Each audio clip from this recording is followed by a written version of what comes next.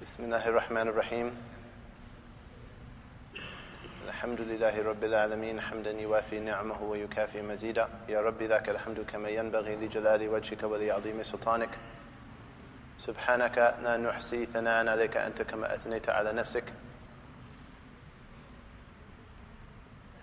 Allahumma salli wa sallim 'ala Sayyidina Muhammadin نورك الساري ومددك الجاري واجمعني وإياهم به في كل أطوار وعلى آله وصحبه يا نور وعلينا معهم وفيهم برحمتك يا أرحم الراحمين.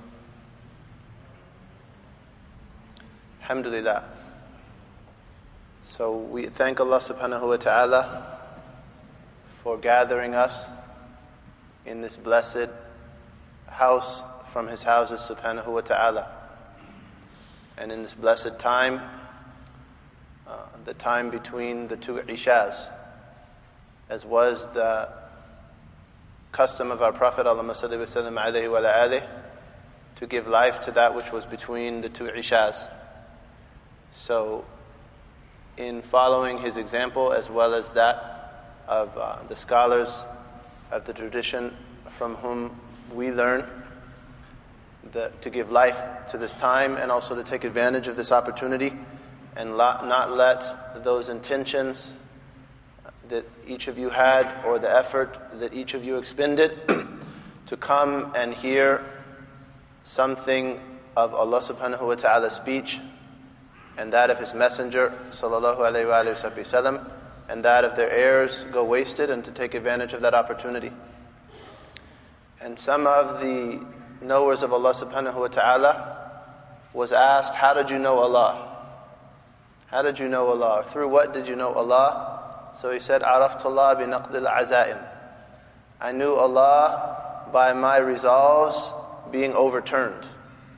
Whenever I would resolve something, or often I would resolve something and it would be overturned, so through that I knew I wasn't in charge. So if you or I were in charge, perhaps a different person would be sitting before you. I know in my case that would definitely be my hope.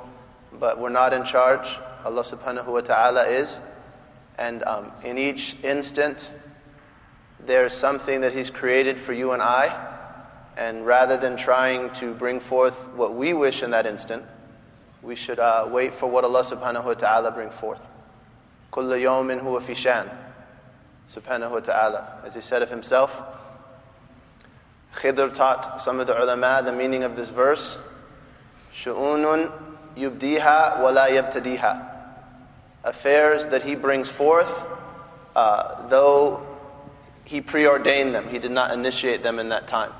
So this is something that Allah preordained, that we spend these hours and moments. So we ask Allah subhanahu wa ta'ala that each and every one of you who intended to hear some of the speech of those who unite hearts and direct them to Allah subhanahu wa ta'ala and to following His Messenger sallallahu alayhi wa alayhi wa sallam, and leading a life through which their heart is purified and they draw nearer to Allah in belovedness and more close to the example of the Prophet sallallahu alayhi wa sallam, that Allah give all of you to realize those intentions and more through His mercy, and He's the most merciful of the merciful.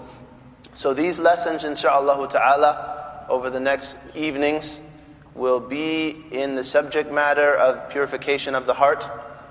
We, insha'Allah ta'ala, will discuss some of that and some of really the beginning of that endeavor as one of the imams of the tradition that Al-Habib Omar represents, Al-Imam Abdullah Al-Haddad, Allah yarhamahu, mentioned in his book, The Manners of the Travel of the Spiritual Seeker. So first of all, this matter of purification of the heart, or you could say this matter of rearing the believer. Insha'Allah ta'ala, over the next nights, this is a nasiha from myself, to myself and to each of you. Give it your all. because this matter of purifying and rearing the heart of the human being is a means, or the principal means, to the realization of that for which you and I were created. You and I were created to know Allah subhanahu wa ta'ala and to worship Allah subhanahu wa ta'ala. That's what we're for. Allah said, وَمَا خَلَقْتُ الْجِنَّ وَالْإِنسَ إِلَّا لِيَعْبُدُونَ. I did not create mankind and jinnkind save that they would worship me. However, Ibn Abbas said that لِيَعْبُدُونَ means that they would know me. So we were created to know and worship Allah. That's the point of us. The point of human beings is that they know Allah and they worship Allah subhanahu wa ta'ala. Rather, the point of the heavens and the earth is that you and I know Allah subhanahu wa ta'ala and worship Him. And the greatest means, among the greatest means to that, is this affair of purifying the hearts. And everything, the majority of what's around us right now, particularly in these overdeveloped countries, as one of our friends has coined them, it's about stuff. Most of our education, our occupation, our production and our development is to make stuff. However, these ulama, what they build is human beings.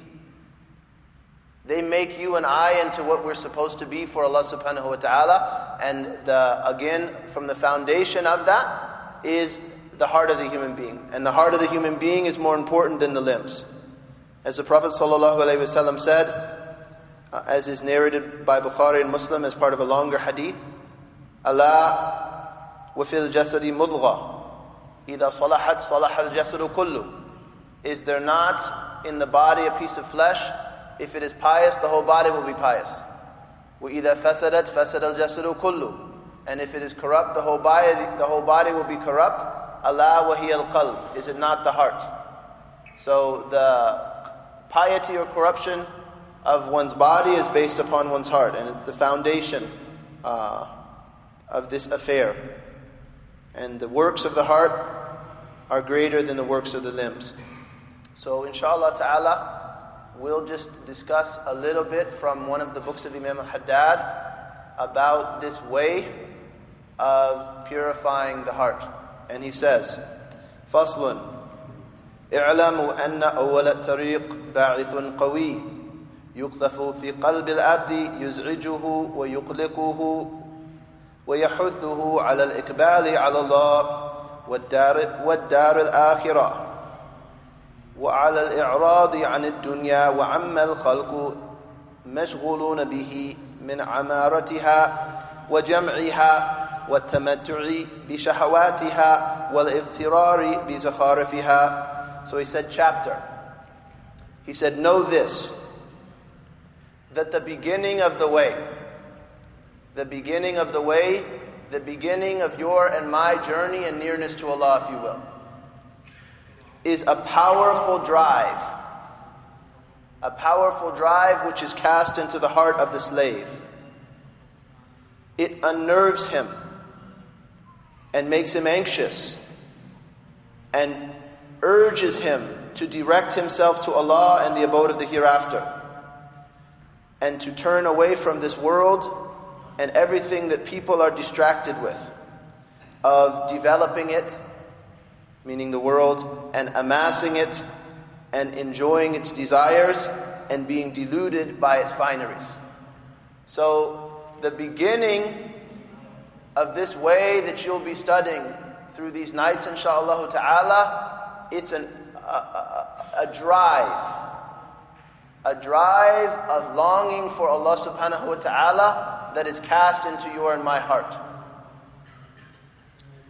And this drive will cause the servant to look at his or her condition and to feel dissatisfied with their relationship with Allah subhanahu wa ta'ala as it is at that given time. A longing to know Allah, to be near Allah, to love Allah subhanahu wa ta'ala, to be pleasing to Allah, to emulate Allah's messenger, not to disobey Allah.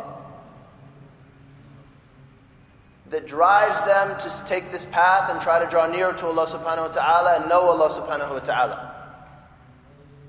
And they become dissatisfied with those things that people are engaged in around them. And if you look at this, what Imam al-Haddad mentioned, Imam al-Haddad was in the 12th century, but again, this is the case now, or even more the case. So they turn away from those things that most people are engaged in of developing the world. And again, that's an outward development. And if we look at the reality of what's occurring, we're developing the world materially at the expense of demolishing ourselves spiritually. So we see a physical development and a spiritual demolition. Whereas the message of the prophets, you see the opposite. Initially you see an inward development, and then that may result in an outward development. But the focus isn't on outward. And also amassing it and enjoying it, وَلِيَعْذَ بِاللَّهِ ta'ala. So Imam al-Haddad goes on to say, وَهَذَا الْبَعِثِ مِنْ جُنُودِ اللَّهِ الْبَاطِنَةِ وَهُوَ مِنْ نَفَحَاتِ الْعِنَايَةِ وَعَلَامِ الْهِدَايَةِ. And he said, and this inspirational drive is from Allah subhanahu wa ta'ala's inward armies, or from His inward legions. And it is from Allah, the gifts of divine concern, and from the signs of right guidance. So the origin of this notion, this inclination in your heart and my heart to draw nearer to Allah subhanahu wa ta'ala, its origin is Allah. You could say that it's an invitation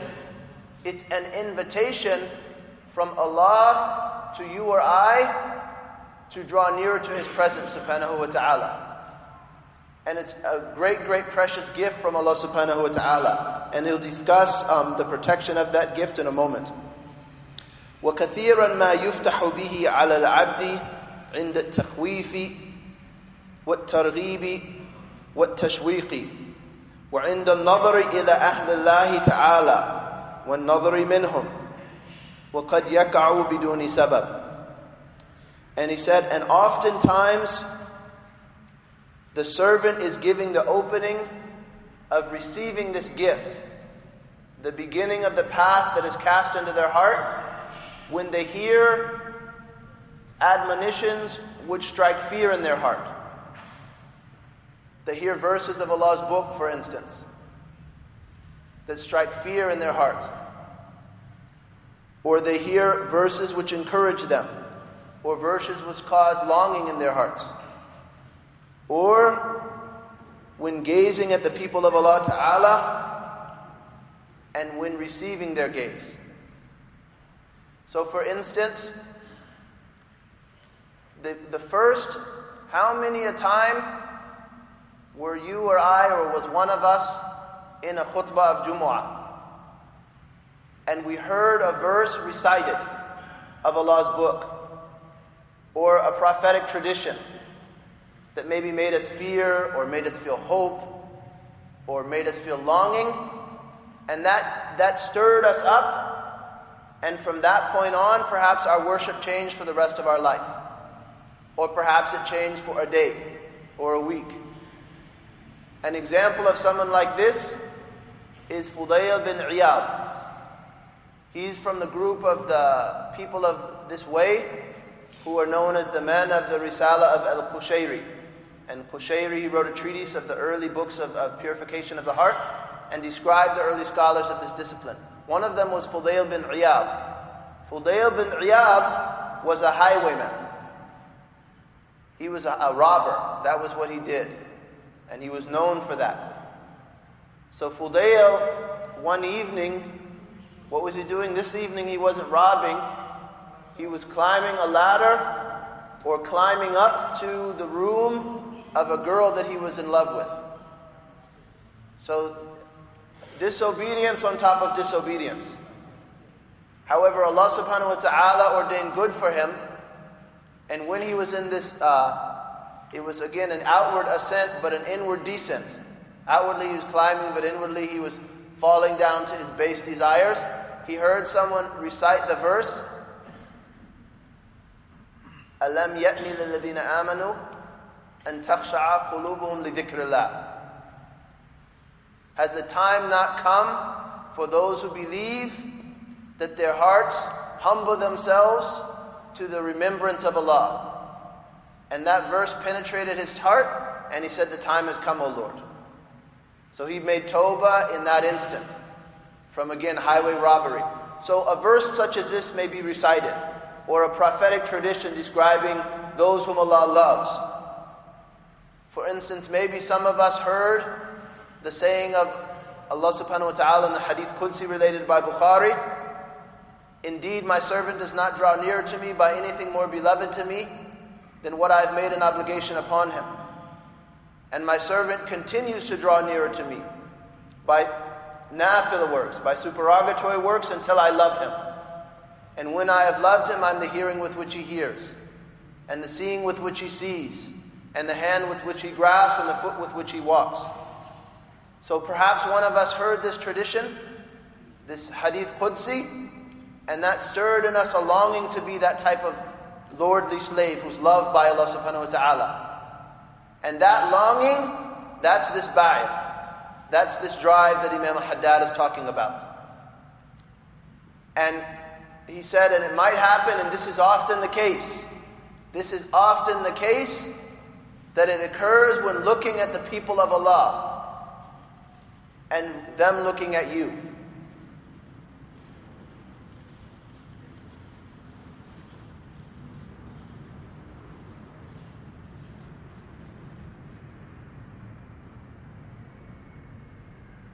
So may Allah give us to see the people of Allah. And as Imam al-Haddad said, that is often the case.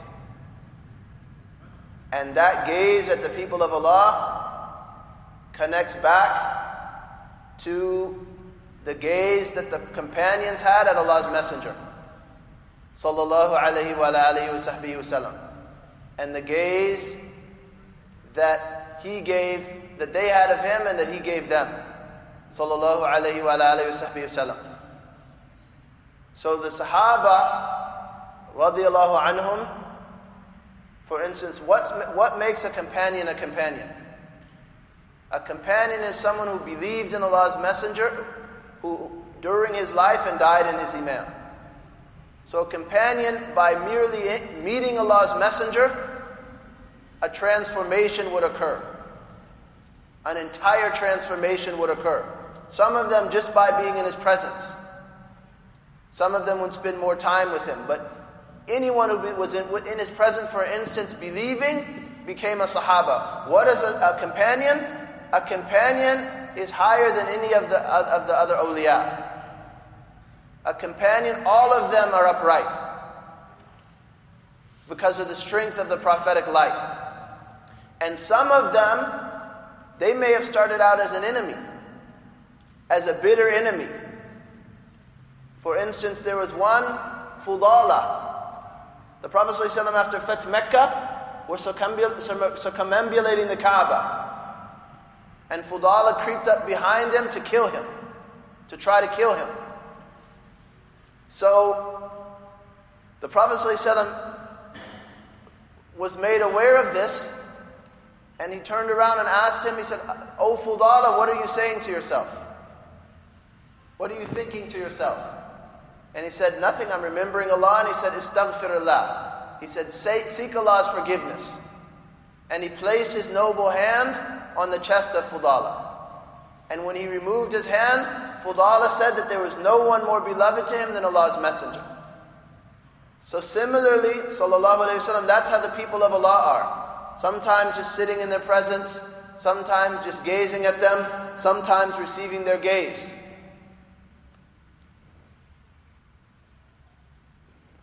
Once there was a people, and Habib Omar has told us a story many times, there was a group of people that were trying to seek rain.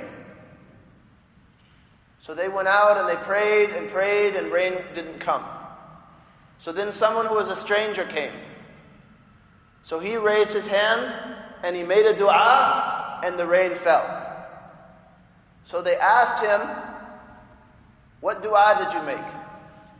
And he said, I made dua, O Allah, by the right of what is in this head of mine, give them rain.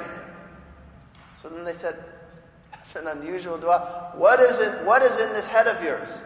And they said, these are our two eyes which saw Abu Yazid al-Bustami. Their eyes that saw Abu Yazid al-Bustami. So by the right of those eyes, he saw rain and received rain. So this affair of the gaze, there's a lot to be said for it. And we assure you that if, by Allah's permission, these gatherings continue, and you sit in the presence of those people of Allah, and gaze upon them and they gaze upon you, this drive will be stirred in many of our hearts. And it will be renewed in many of our hearts. And it might not occur for any reason at all. It might not occur for any reason at all. Some of us, we weren't even Muslim. And something just inspired us and directed us toward Islam and drove us toward Islam, and we embraced Islam, alhamdulillah. And we ask Allah to give us steadfastness, so Allah might cast this into someone's heart without any intermediacy. And alhamdulillah wa shukrillah ala dhalik.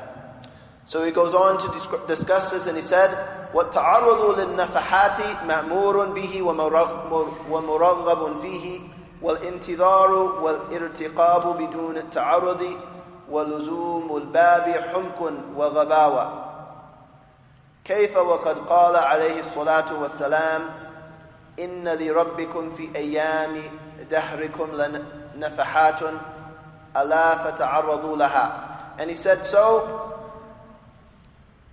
exposing yourself to the opportunities in which Allah's gifts are disseminated is something that we have been commanded to do and encouraged to do.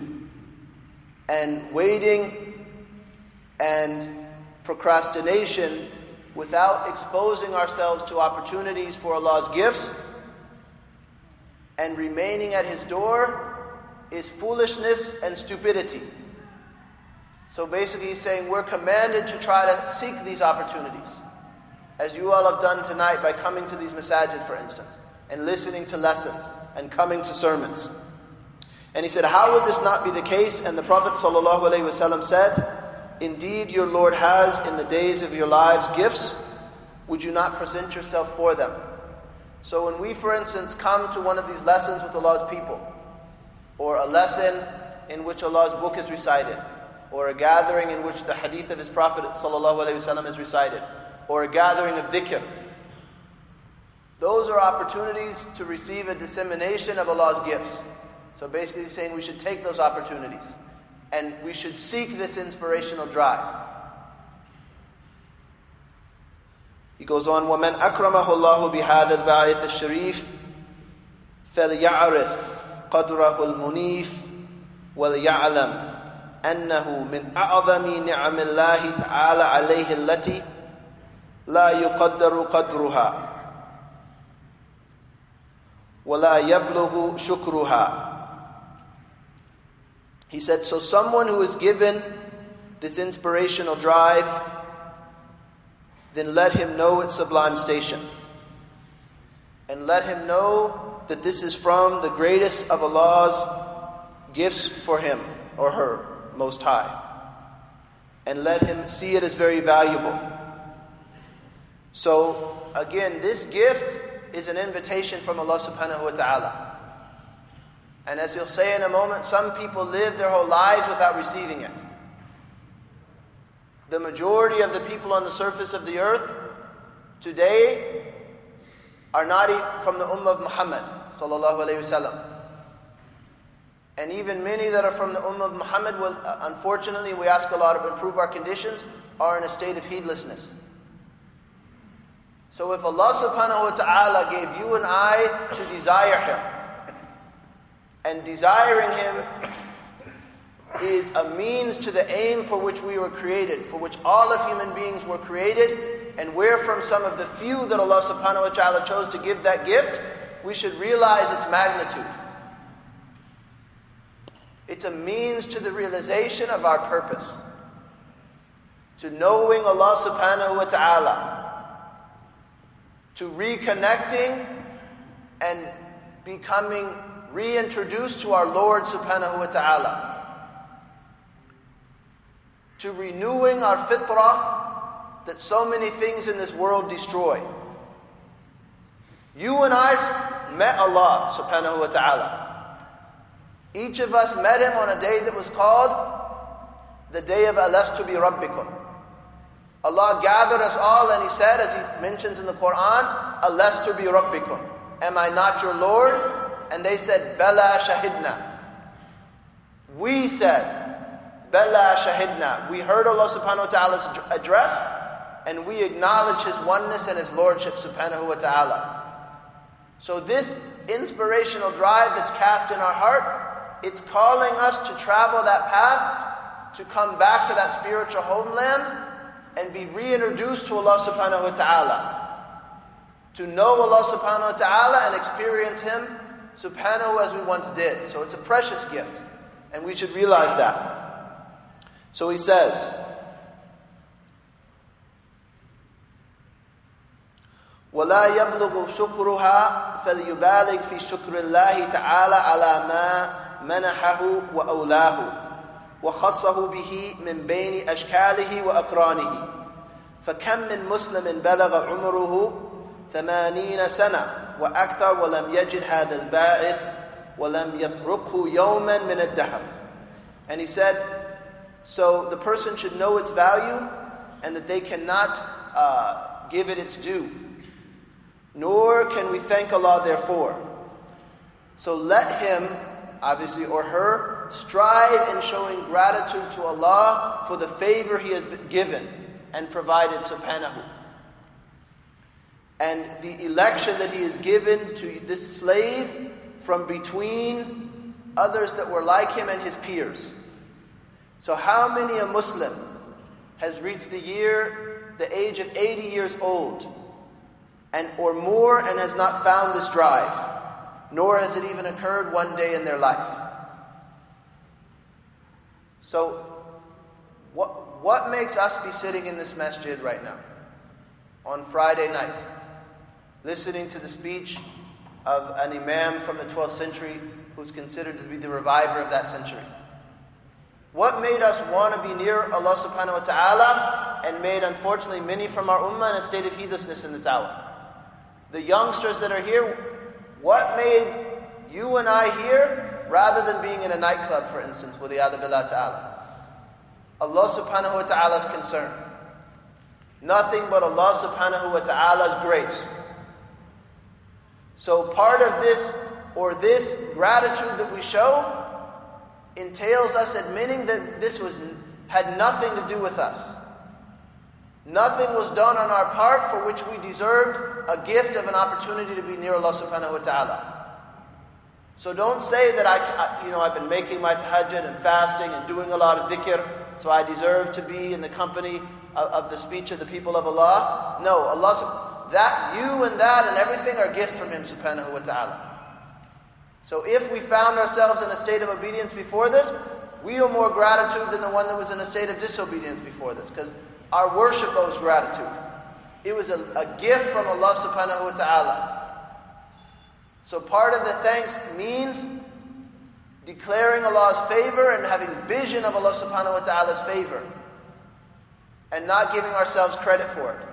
Our heart being full of vision of the favor Allah has given us.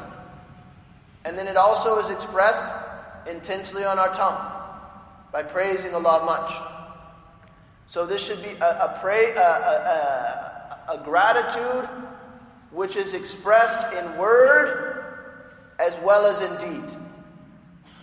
So we don't only thank Allah subhanahu wa ta'ala by our lip service by saying alhamdulillah, but we thank Allah subhanahu wa ta'ala by our deeds. So what are the deeds for which we thank Allah subhanahu wa ta'ala for giving us the gift of wanting to be near Him? There's 3 deeds that Imam al-Haddad will mention. That we protect it, and that we try to strengthen this gift, and that we respond to this invitation.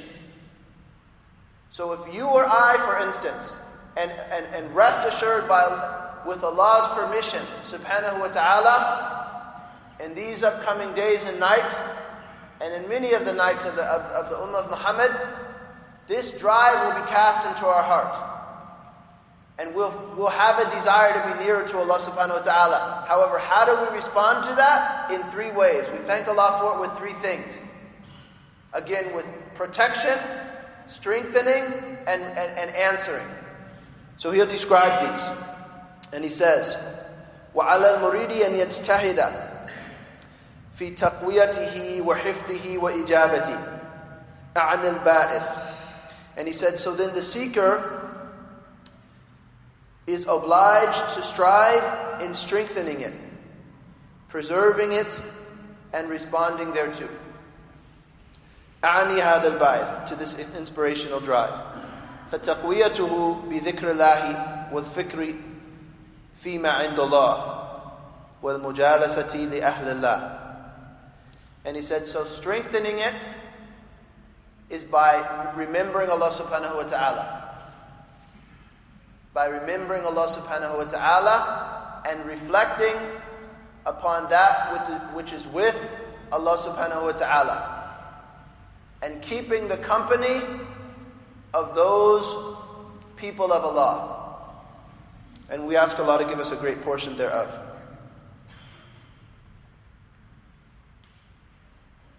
وحفظه بالبعد عن مجالسة المحجوبين وَالْإِعْرَاضِ عَنْ وَسْوَسَةِ الشَّيَاطِينِ. And he said, and preserving it is by distancing ourselves from keeping the company of those who are veiled, and by ignoring the whisperings of the devils. So notice that with respect to both the occurrence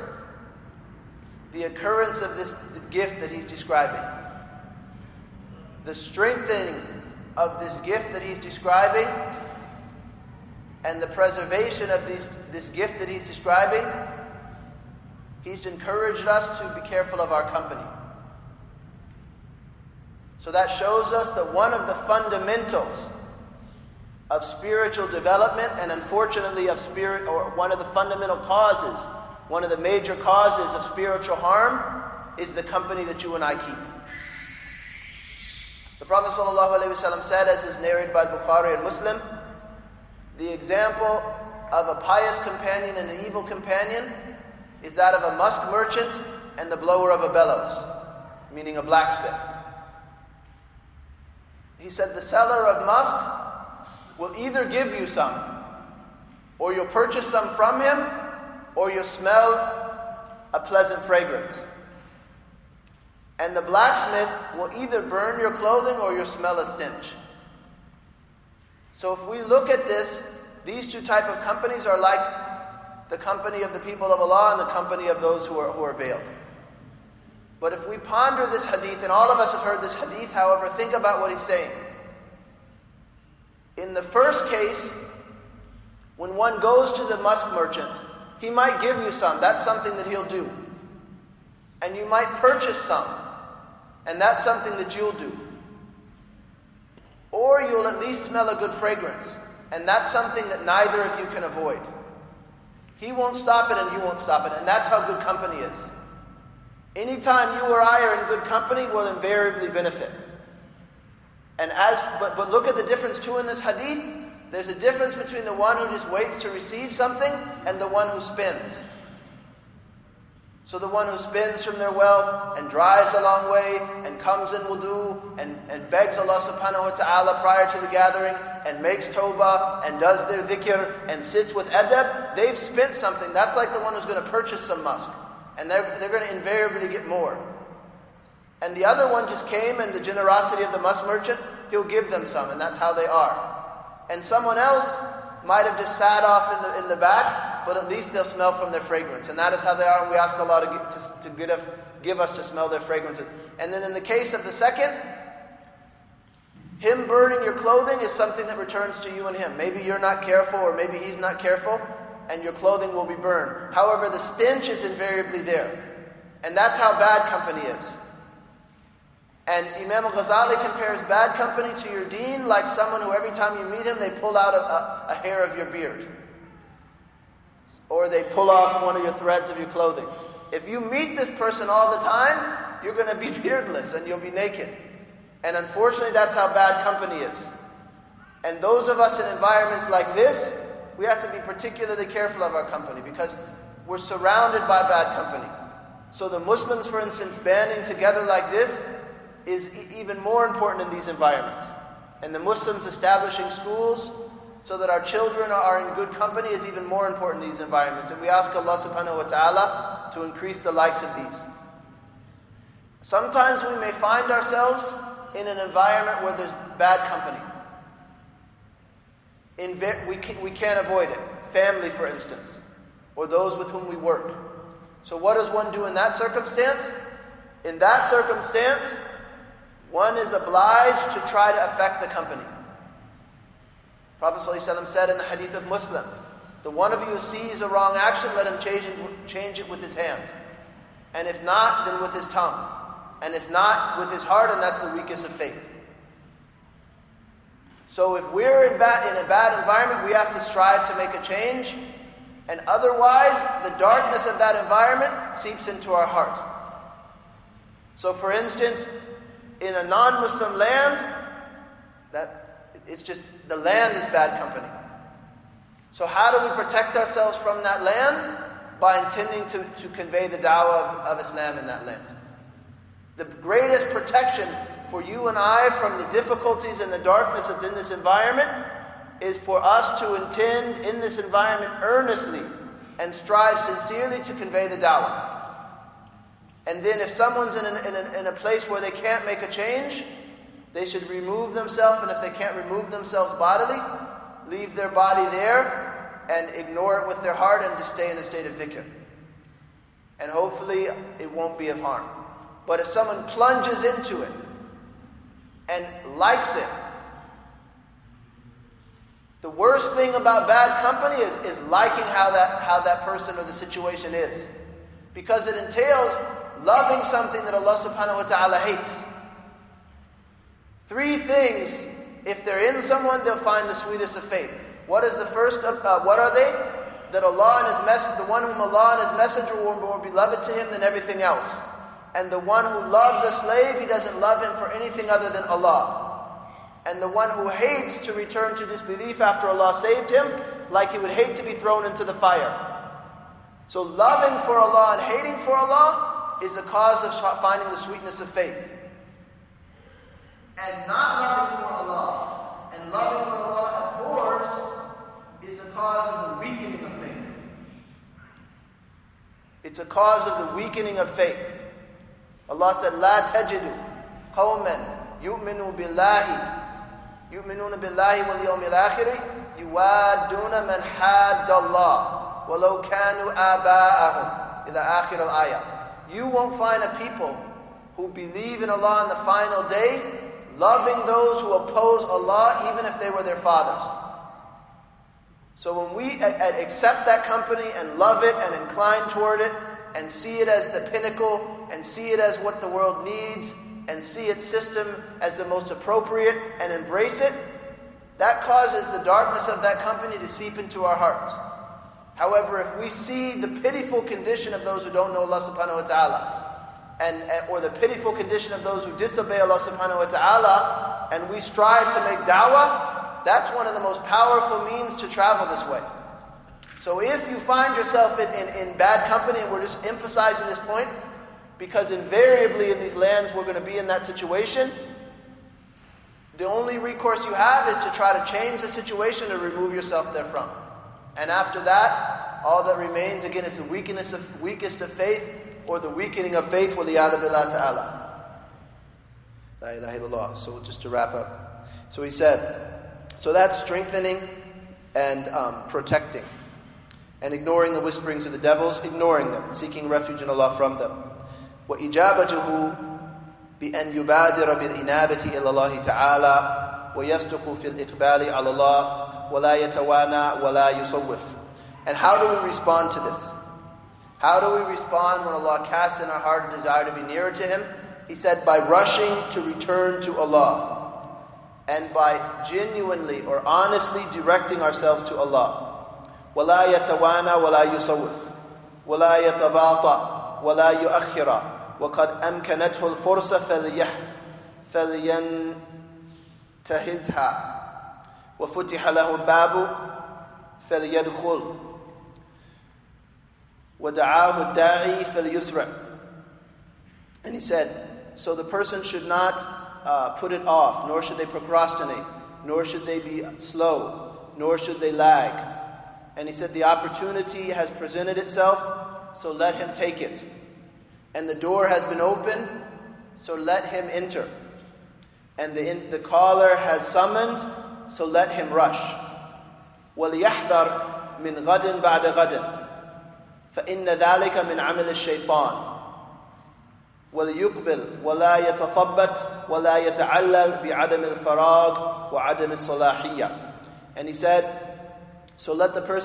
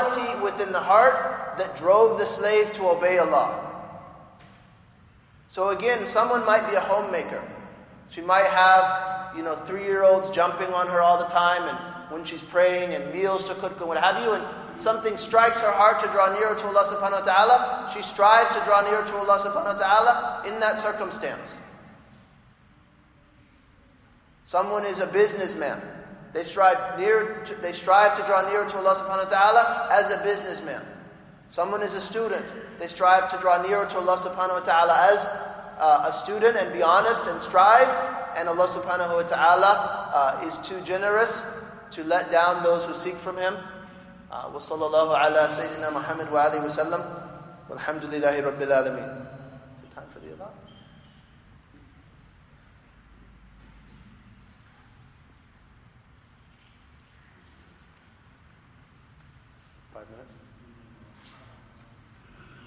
5 minutes, Alhamdulillah. La ilaha illallah. So that's a little bit of Imam al-Haddad's discussion of the inspirational drive. And we wanted to proceed these lessons through these evenings with that discussion because we found the company of the likes of those who will teach them to stir that drive in the hearts.